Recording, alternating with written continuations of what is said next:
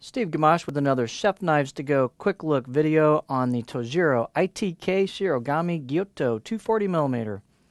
This line of carbon steel knives has a core steel of Shirogami white number 2. Heat treat rating is not specified, but should be about 60 or a little over. The construction is carbon steel cladding over that white number 2 core. So this is a fully reactive blade. It has a matte Kurouchi blacksmith finish on it for a little bit of corrosion resistance in this area. That might eventually wear off. So this is a fully reactive carbon steel knife.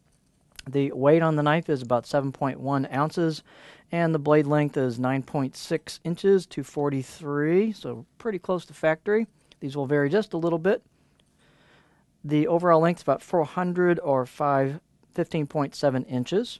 The spine at the base is 3.92 here, as typical for this type of knife, tapering down as you get towards the tip to your distal taper at the tip.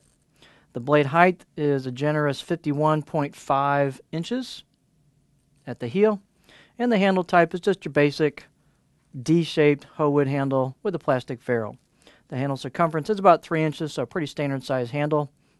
Balance point on this knife is a little bit forward, about right there, maybe a little forward of a pinch grip.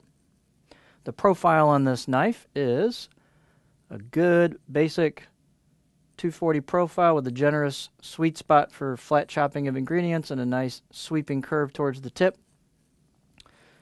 This knife has a pretty decent grind on it, and for the price point of this knife you get a lot of performance. So it's got a nice thin grind at the edge. This will take a very, very good edge. The out-of-the-box edge is fairly good on this knife, but you can put a much sharper edge on yourself. And it just has a nice feel. So this is a good way to get into a basic carbon steel knife if you're interested in that. The Tojiro ITK Shirogami Gyuto 240mm.